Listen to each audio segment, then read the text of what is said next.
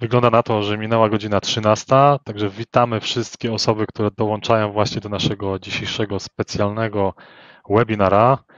Proszę dajcie nam znać na czacie, czy nas widać i słychać. To jest specjalny webinar, powód jest szczególny, okoliczności też są szczególne.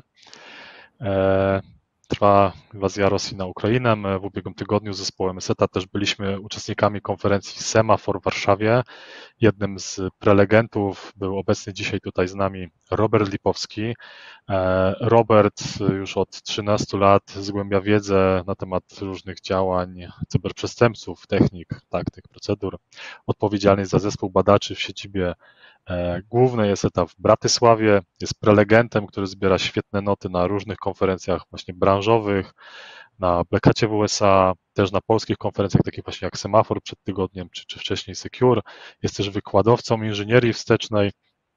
Także jest dzisiaj naszym specjalnym gościem, ponieważ na prezentacji przed tygodniem, to było takie ekskluzywne wystąpienie i na tej konferencji brało udział 300 osób, my postanowiliśmy poszerzyć grono odbiorców, bo chcemy się z Wami dzielić wiedzą, chcemy pokazywać, jak dzisiejsze aktywności grup cyberprzestępczych czy tych redaktorów sprawiają, że ich aktywności gdzieś tam przenikają się z różnymi działaniami zbrojnymi, więc ta cyberprzestrzeń nie jest jakby odrębnym bytem, ale ma wpływ też na nasze codzienne życie. Prezentacja będzie dotyczyła szczegółów technicznych, można powiedzieć, będzie to rozebranie na czynniki pierwsze ostatnio notowanych ataków, które się właśnie charakteryzują tym, że są coraz bardziej złożone. One są rozłożone w czasie, składają się z wielu właśnie technik, procedur, różnych taktyk. I to nie będzie prezentacja produktowa, jakbyście jesteście przyzwyczajeni do naszych prezentacji webinarów, gdzie mówimy bardziej o konkretnych rozwiązaniach. Dzisiaj opowiemy właśnie o tym, jakie działania wykonują cyberprzestępcy, mimo że nie ma żadnych dowodów, kto stoi za atakami. Chcemy pokazać, jak one przebiegały w czasie. Robert przygotuje prezentację na podstawie badań analityków zespołu ESET-a. A jeśli kogoś będzie interesowało, jak technologie ESET-a można tutaj wykorzystać, jak dozbroić organizację, to na końcu spotkania uruchomię taką ankietę i będzie można zaznaczyć, w jaki sposób poznania bliżej ESET-a jest dla Was najwygodniejszy. A pozwólcie teraz, że przejdę na język angielski, ponieważ ta prezentacja będzie poprowadzona przez Roberta Lipovskiego w języku angielskim. So, hello Robert, it's again pleasure to have you here and to host you here on our very special webinar. I'm very happy that you agreed to share ESET research knowledge, ESET research results with the Polish audience, with the Polish IT security community. As I have already taken a lot of your airtime, so the stage is yours, and I'll come back by the end of the webinar. So good luck. Thank you for the introduction, and hello everyone. Thanks for tuning in to today's webinar. So the overall theme and the topic of the webinar is going to be the current trends in the malware landscape that we are seeing, things that we have seen last year, and also so extrapolating from that, what we expect to see and to continue this year as well in 2022. So what are the threats that you should be watching out for? Naturally, since the situation happening across the border in Ukraine, that also is accompanied by cyber attacks. So that's going to be the main topic that we're going to look at, and we'll go over all of the things. Well, some of those things, not all of them, because that will be a 2-hour webinar, but we'll go over some of the things that we've been seeing there, the most interesting things. And then in the second part, we'll look at other topics as well, which are also relevant and important to know about. Okay, so without further ado, let's get right to it.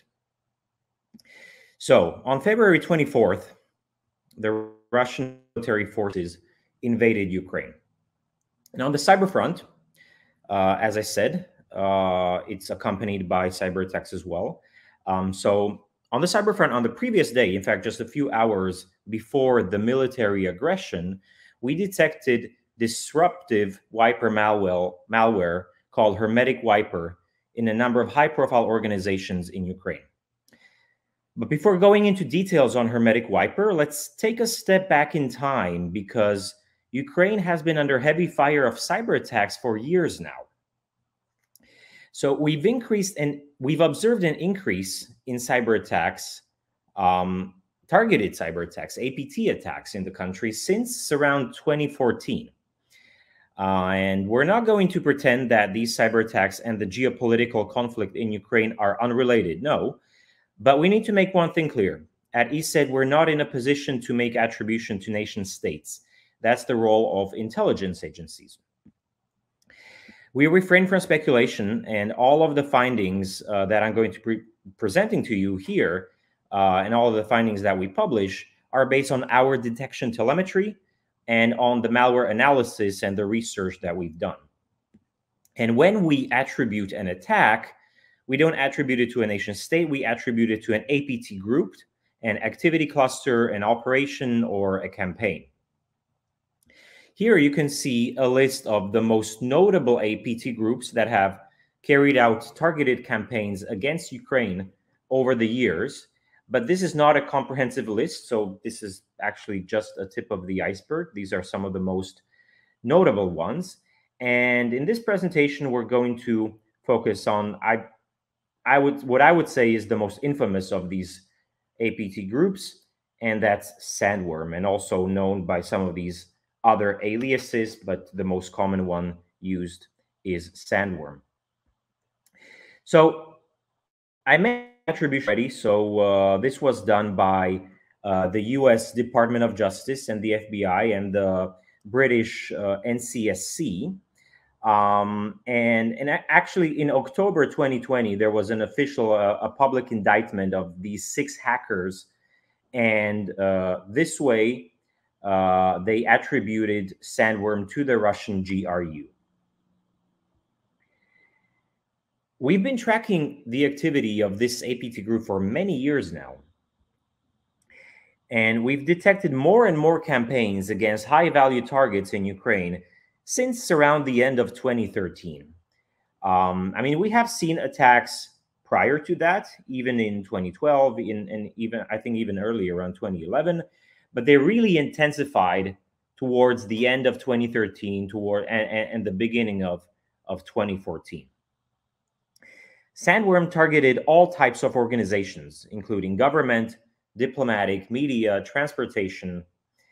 And in terms of TTPs, tactics, techniques, and procedures, and specifically the initial access mechanisms, so one of the main methods Sandworm used to infiltrate the targeted organizations was through carefully crafted, highly targeted spear phishing emails.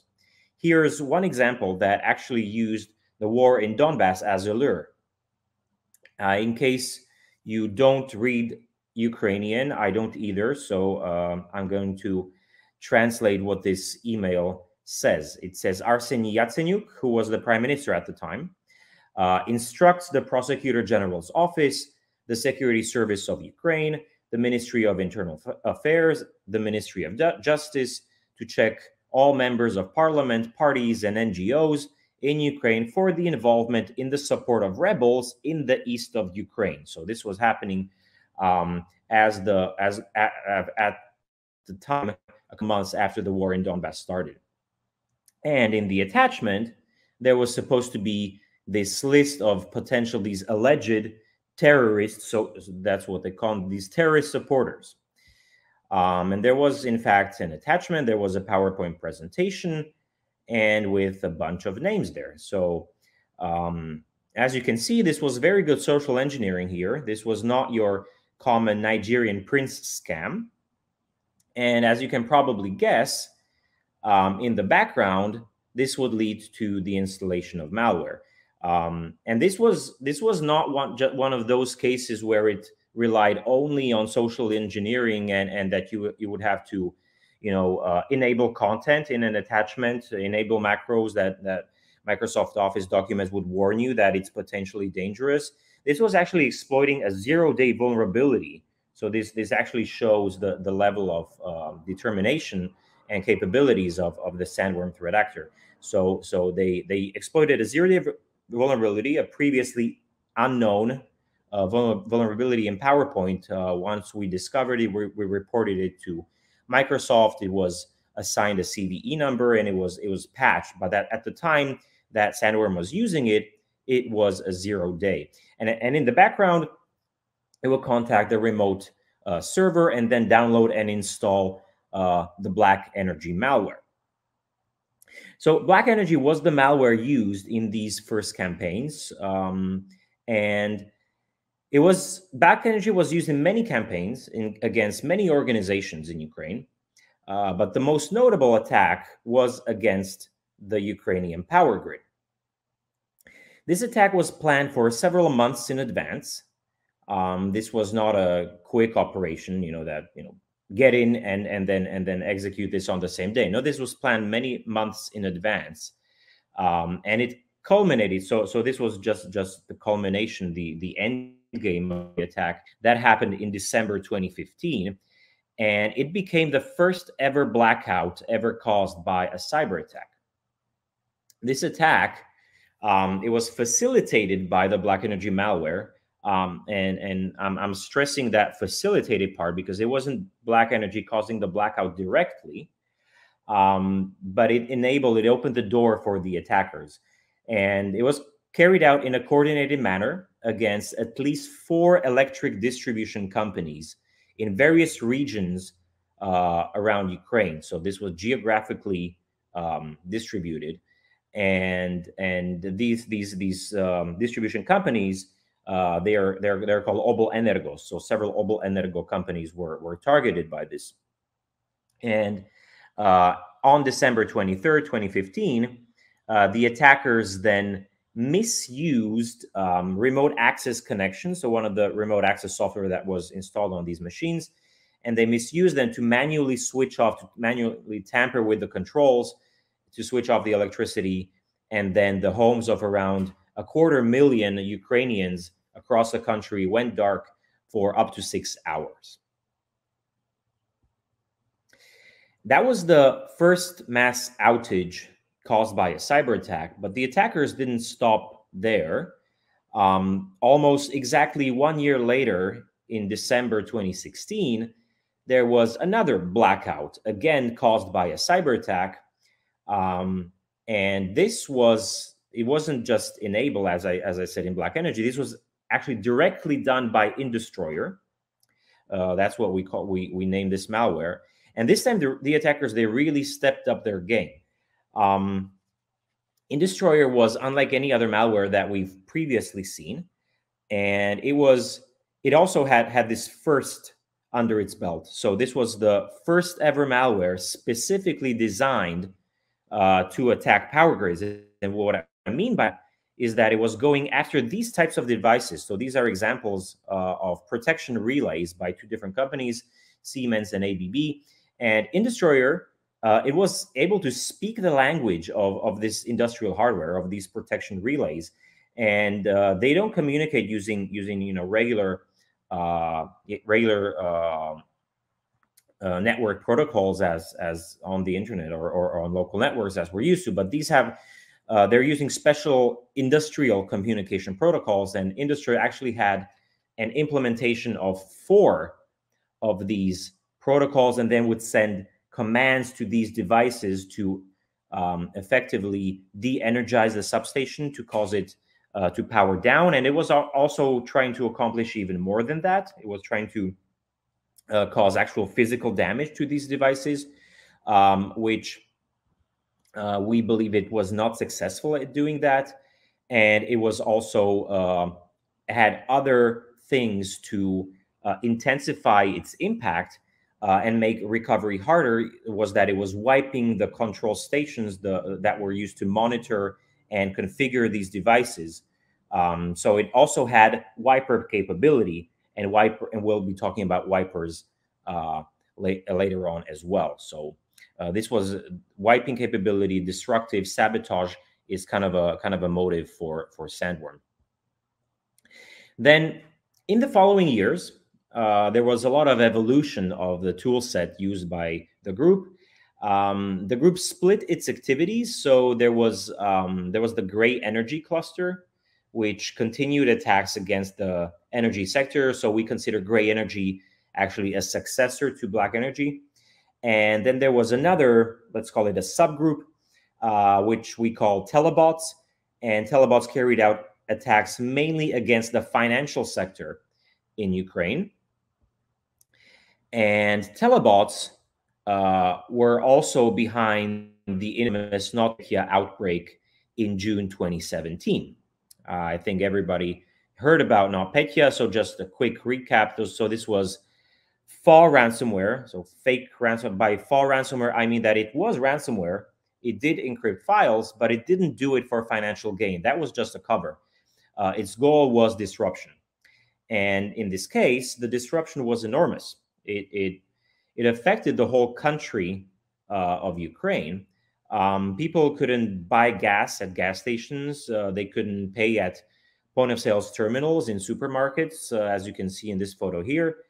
So how was NotPetya able to accomplish such widespread damage? What was so special about it?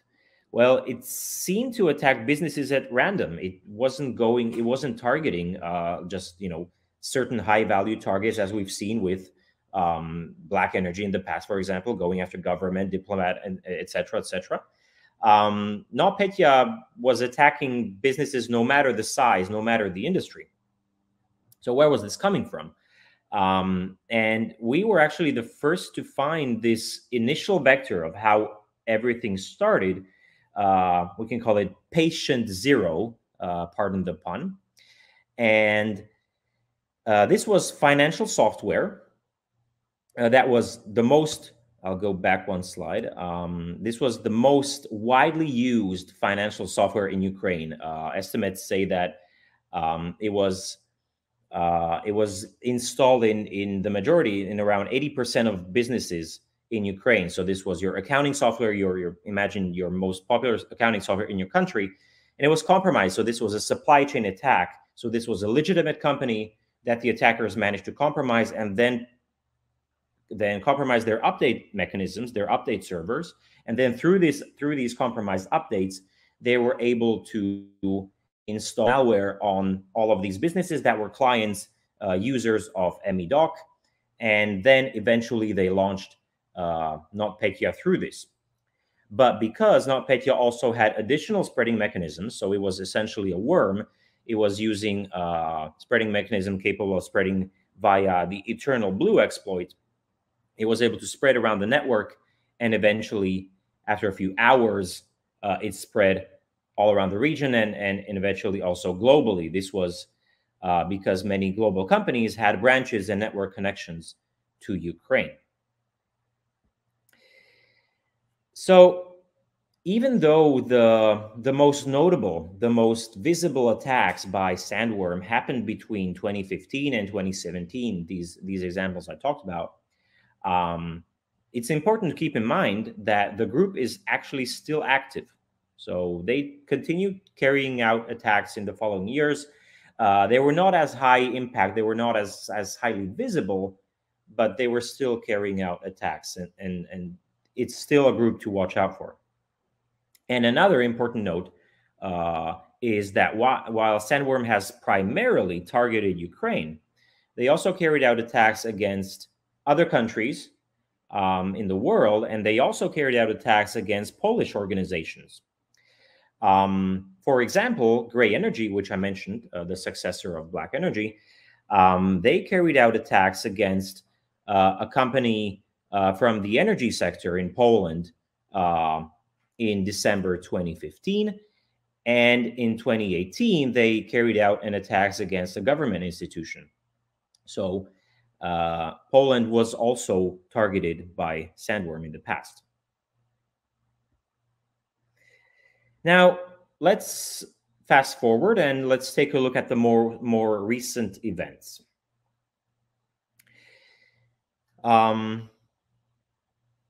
In the middle of January, so there were were discoveries of attacks by malware called Whispergate. But then later, what I already mentioned was happening just the day before the invasion of Russian military forces in Ukraine. This was a disruptive attack targeting computers in Ukraine. We call it Hermetic Wiper, and it actually started just before 5 p.m.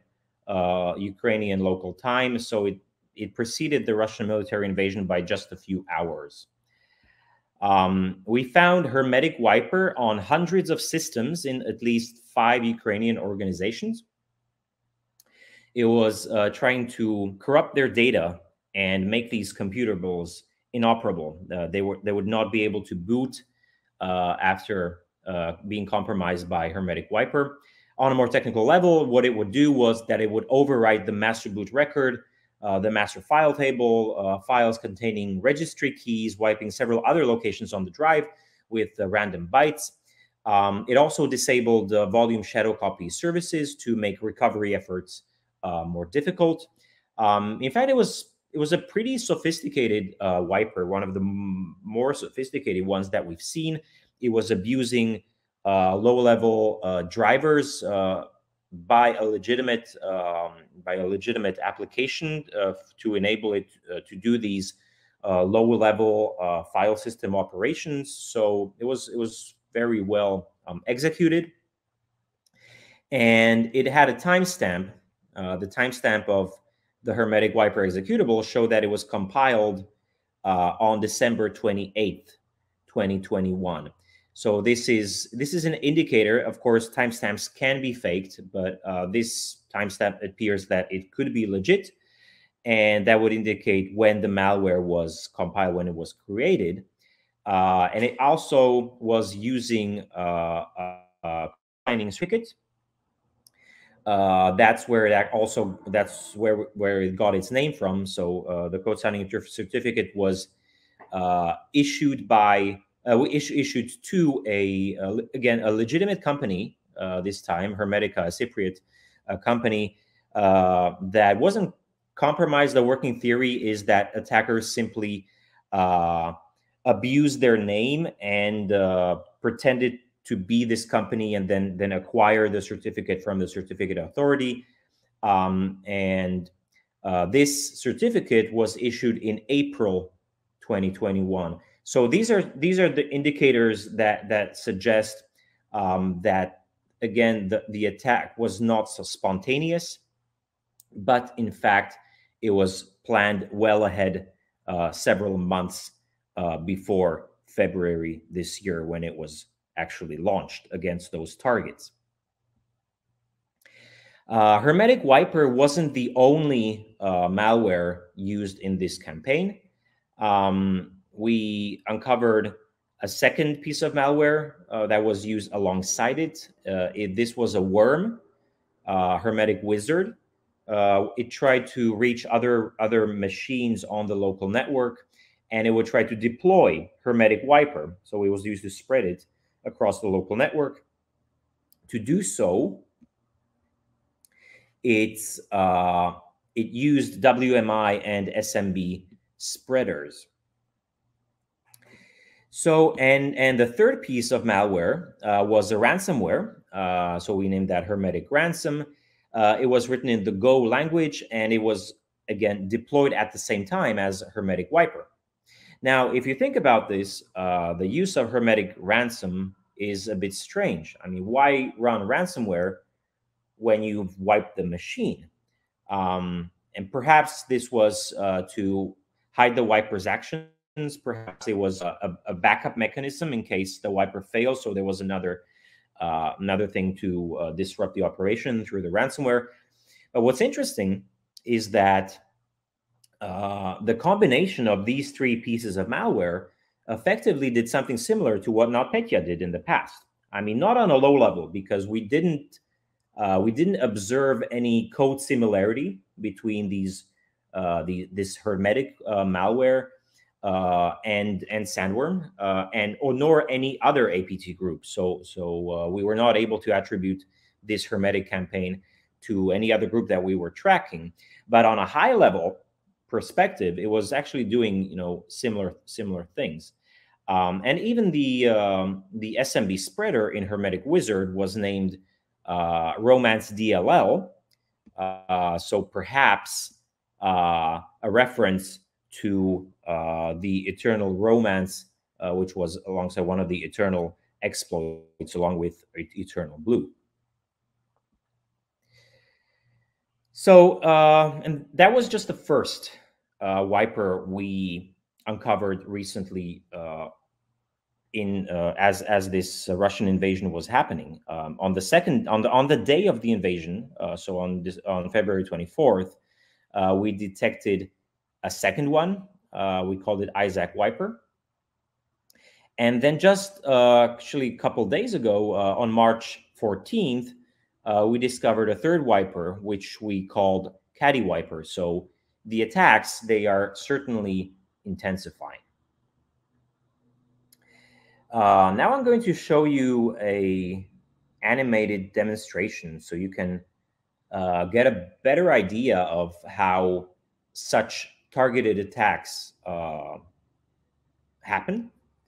And so this is a mock-up company where you see the network there, you see the bad guy, and we're also going to demonstrate how ESET security solutions are able to catch these threats in different stages. The way this demonstration was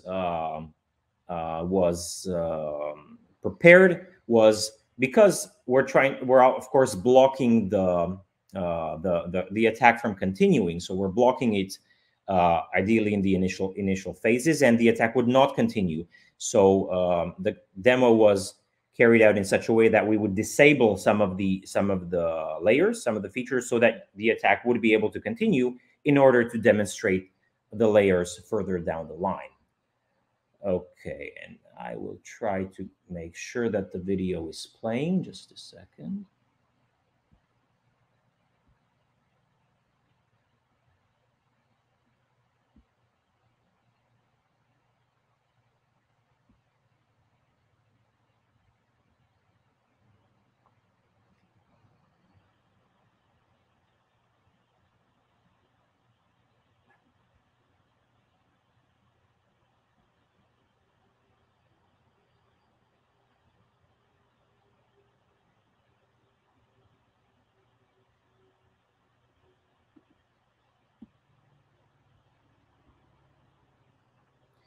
And since PowerPoint is being a bit stubborn, I'm going to play it through a standalone video editor. So I apologize for that.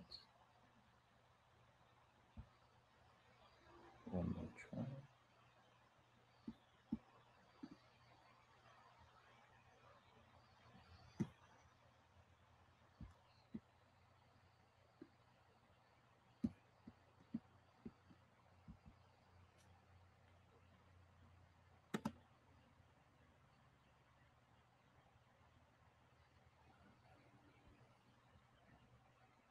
Okay, so email being, as I already mentioned in the presentation, one of the typical, most commonly used vectors. So that's what the attacker is trying to do here. They're crafting a spear phishing email, and that they would send it to one of the organizations. Attach a malicious attachment and send it over. And it would land on the mail server. And since the company is using ESET mail security, then it would be detected. The malware would be uncovered, detected. This information about the detection and every relevant piece of information would be shown to the administrator in the ESET Protect console, as you can see right here. Now let's switch off the primary detection capability. That's our DNA detections. And this time the malware would not be recognized since this was turned off. And if it's not recognized, it would be sent to our cloud sandbox. And ESET Dynamic Threat Defense, now known as ESET LiveGuard, and it would be run in a safe environment. The malware would be uncovered, it would be decloaked, and again, the administrator would be able to see this detection in his console, see everything relevant. And since this was being run in a sandbox, so it was actually executed, the admin, the network, the person responsible for security would be able to see the behavior of that malware as it was executed. But of course, this would not be doing any harm to their systems. Now, since nowadays many companies don't have on-premise mail servers, but they are using cloud services such as Office 365. So that's the scenario which we are showing here. And thanks to ESET Cloud Office Security, the integration that we have with Office 365, the scenario is essentially the same, and we are able to spot the malware even if it's sent to an O365 mailbox as well. The detection can be seen, as you can see here, in the ESET Cloud Office Security console. Again, showing the relevant information about the detection, what malware was detected, when it happened, any IP addresses, the reason why it was blocked, and so on. ECOS, ESET Cloud Office Security, is not only about Exchange, but it's also covering Teams group, SharePoint sites, or OneDrive files as well. So let's switch this detection capability off to allow the malware to continue and see the malicious actions that it would do once it would land to the intended recipient's mailbox. So the recipient receives the email. They weren't following their social engineering trainings, so they open it in their Word document, and they click on enable macros.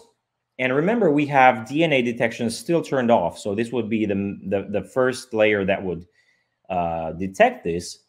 But since DNA detections are turned off, it would be caught by a different detection capability, a different technology, and that's specifically designed to detect exploits. Our exploit blocker, which is even able to detect unknown exploits, so 0 days, like I mentioned in the example of Sandworm. When exploit blocker is turned off, the malware would execute. It would try to call back home, call back to its command and control server, ask what to do. And this network communication would again be detected through one of our network protections. As you've seen, that was the detection prompt over there. So let's switch network protections off. And this time, now the malware would be able to download other commands, to download other stages. So that's the other stage that was downloaded. It's asking for commands, communicating with its CNC server. The commands it receives is look for other computers in the network. So it did a network scan. Then it downloads Mimikatz, which is a tool used to dump credentials, to dump usernames and passwords, and send them to the attacker.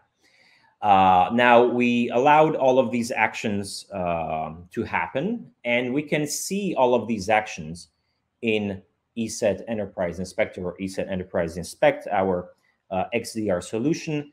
So you can see all of the alerts that were generated as these malicious actions were happening. By the way, this scenario, as we were recording this, so these were the actual alerts, the actual ESET Enterprise Inspector detections from our MITRE evaluation that we were doing. So these are the detections that we actually had during the MITRE evaluation scenario.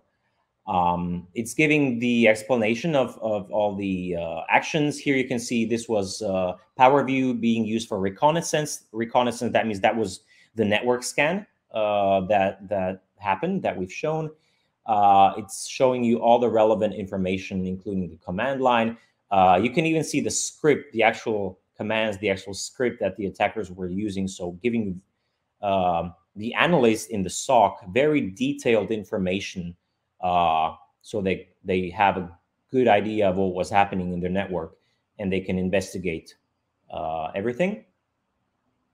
Now let's go down the execution chain, and there are other because there were several other things that were happening, not just things I've shown in the demo. But I'm going to show you the alert for the Mimikatz, so the password dumping. You can see the red alert there. So that was Mimikatz actually recognized as Mimikatz. But even if it was not recognized, even if it was camouflage, even if it was obfuscated, it would still be detected. That's this orange alert that you can see here, because it would detect the behavior of Mimikatz, so the technique that Mimikatz uses to dump the credentials. So now we allow the attack to continue, and the attacker did get these credentials, and they're trying to exploit them now. So they would try to RDP to one of the machines, one of the more interesting machines that they are going after. They enter the stolen credentials that they stole in the previous step. They're writing them here. For demonstration purposes, I'm using my account, but they will not get in because there is a multi-factor authentication or ESET secure authentication in place, and they were not able to get this because the prompt is received on a handheld device. So that's a security mechanism saving from this step. So if we turn that off, and the attacker would be able to compromise this other machine, they might be able to deploy ransomware there, as we've seen in many of the examples previously with NotPetya or the other sandworm attacks. And DNA detection is still off, so this would be our ransomware shield that would catch this ransomware behavior as a generic detection of ransomware behavior. So there you were able to see that it's important to have many different layers of protection mechanisms in place to catch the attacker's actions. So now I'm going to go back to my PowerPoint slides.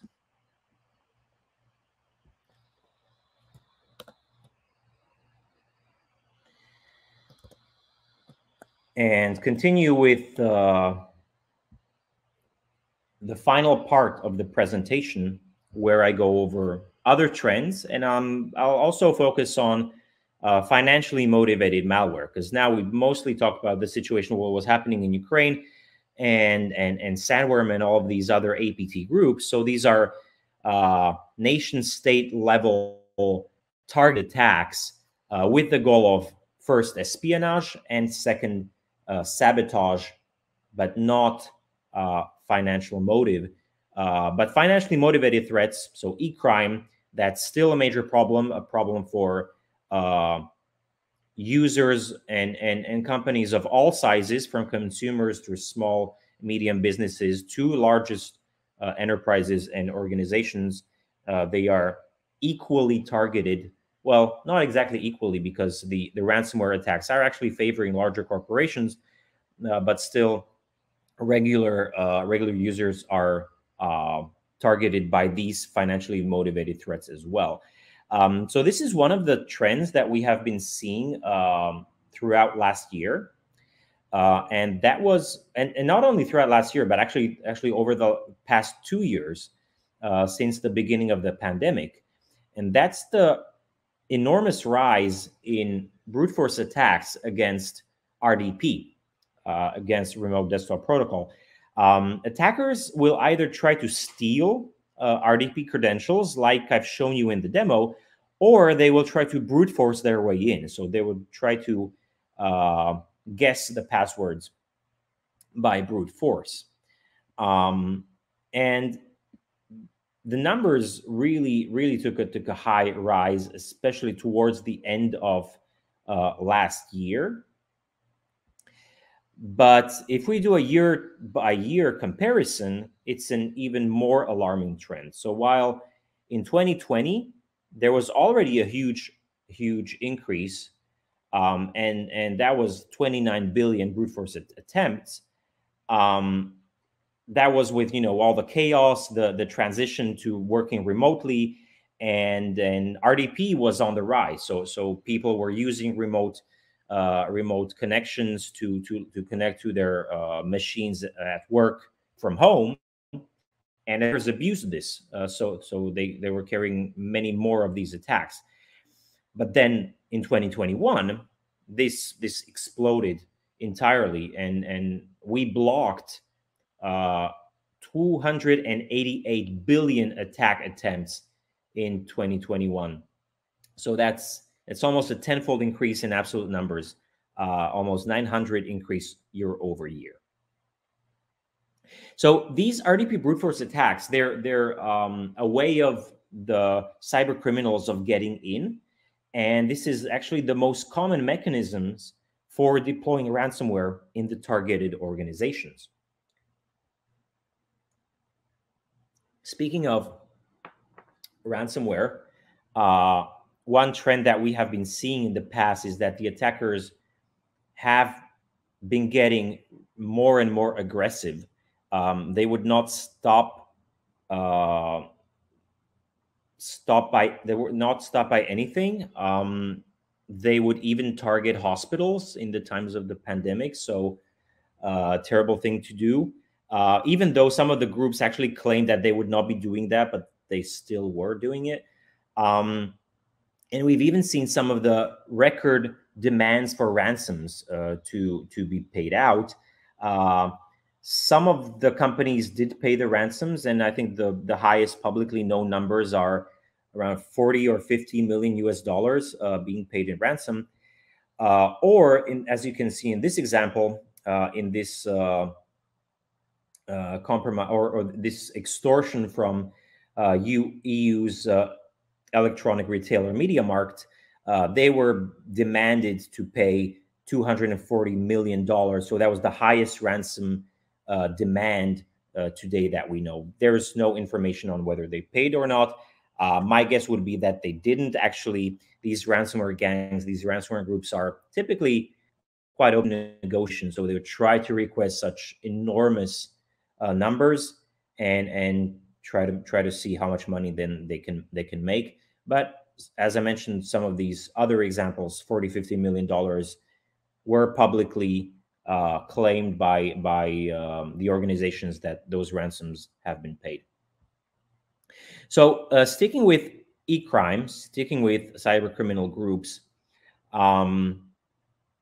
you might remember how in January last year, law enforcement took down Emotet, so one of the most notable e-crime groups.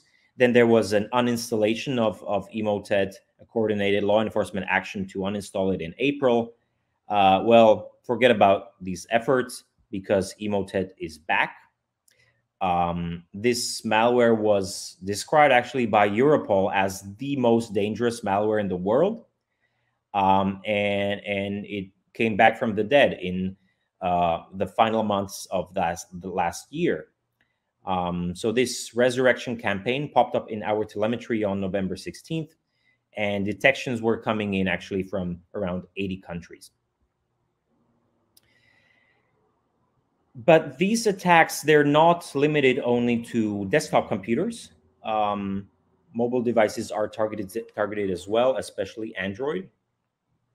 And in the past, the majority of Android threats weren't really that serious. I mean, they were a problem, of course, but they were not as malicious as regular Trojans. So they were typically like various adware or potentially unwanted applications and things like that. So things you really shouldn't want and shouldn't have on your device.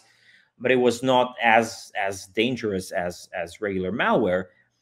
But that's actually the example that I want to show you here. So we've seen a really huge rise in banking malware. So this is, I would say, the most dangerous thing that you can get on your mobile device. So this is the malware that that's going after your banking credentials, taking screenshots, and basically exploiting the fact that more and more people are banking from their phones rather than their computers, their desktop devices. So we've seen a staggering 428% increase of Android banking malware year over year. Okay, so to finish off, I already mention and show you how we should be defending from these types of attacks, which have been getting more and more aggressive. So I've shown you the demonstration, show you the detections at the various stages, various levels. In this diagram, you can see some of those detection technologies that we have. This is specifically on the endpoint, and it's our philosophy that having this multi-layered approach is the only viable approach for effective defense. As you can see here, these concentric circles, so these are the various layers which are designed to detect the attack at various stages of the attack. So whether it's pre-execution, so that's ideally where we want to catch it, or if the attack does manage to execute, so there is execution or even post-execution stages after the fact. This basically ties into the whole ESET security ecosystem. So these are all the various layers that we have in place, various technologies and various solutions to be able to protect organizations of all sizes. Okay, so for daily portion of ESET research, in case this was of interest to you, which I hope it was, I invite you to visit our website, our blog, welivesecurity.com, to also follow the other great webinars which are organized by Dagma. I invite you to follow our ESET research Twitter account. So that's actually the most up-to-date research, most up-to-date news coming from our lab, from the research, some more technical, some less technical. And for in-depth and most importantly, actionable threat intelligence, so that includes IOCs, YARA rules, SNOT rules, I recommend our private threat intelligence offering. And with that, I thank you all for listening. And I think we can open up for Q&A in case some of you want to contact me afterwards. So these are some of my contacts here. So okay, great. Great, Robert. Yeah, thank you very much for this very interesting presentation. That was again great to see how the attack can looks like, and I mean, the step by step how ATP groups act and what they do to get into the organization and finally launch the execution, the execution stage of the attack. I think it was both terrifying, but also it should not lead us to any way of panic, but maybe to rethink or reshape or reevaluate the company posture according to the cyber technologies. I'm taking a look on the chat, but there's no questions right now.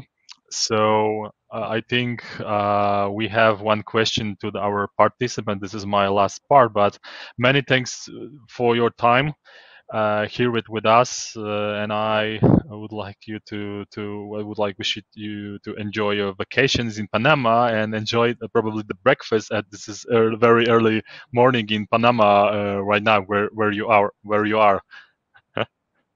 Thank you. Yeah. So if you were to take away one message from this whole talk, exactly as you were saying, users should not be worried. They should not panic, but they should be prepared. Yeah. Oh, there's one question pop up from Krzysztof. Yes, there was last minute to ask this question. And were ESET solution able to discover and block those zero-day attacks? So this was the question. Yes, we have. I don't know whether this was particularly flagged by exploit blocker, but yes, we did detect this malware, block it, and then of course did our the responsible thing to do. So reported it to Microsoft so that they would be able to patch it even for the wider community. Okay, super.